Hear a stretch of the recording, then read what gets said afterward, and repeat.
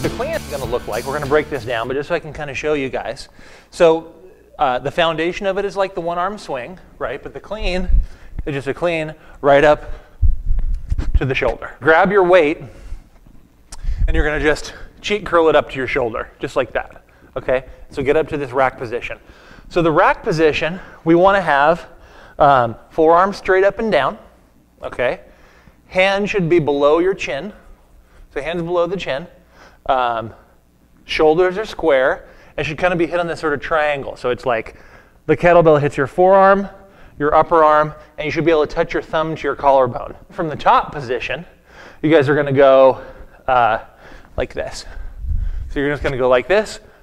Imagine like you're tossing the kettlebell back behind you, and then just reverse the motion and clean it back up to your shoulder.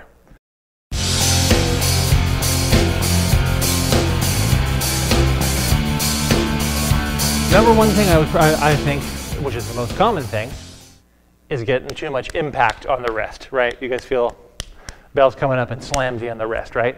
So what you have to do, you have to think about a kettlebell swing, you're projecting the weight out in front of you. A clean is like straight up your body, right? So it's not, it's kind of like the snatch in that we're not trying to project, like I said, we're not trying to project the weight out, we're trying to project it straight up.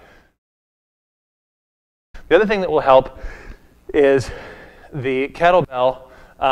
If you want this arm to literally be like in contact with your torso the whole entire time, right? So what a lot of people will do is go out here, and then you get a lot more impact and stuff on the bell.